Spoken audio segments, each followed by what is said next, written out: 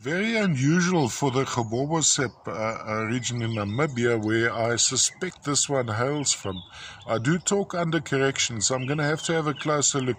This could also very well be one of the Namakwa quartzes from Steinkopf, yet it seems like a Gobobosep Brandberg quartz.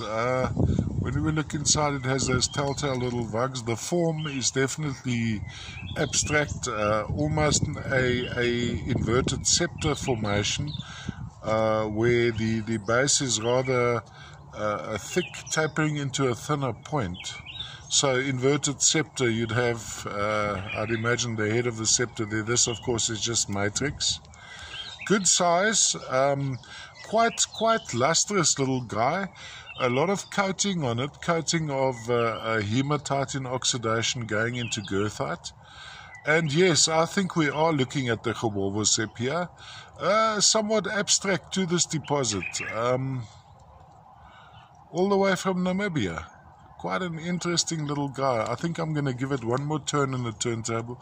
Just see if we can get the lighting right. That is slightly overexposed. Go around like this.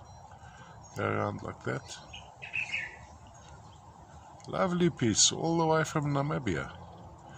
Brandberg quartz in lovely form, and of course the Lemurians not running right through. That's quite a smooth section, running across on that section over there.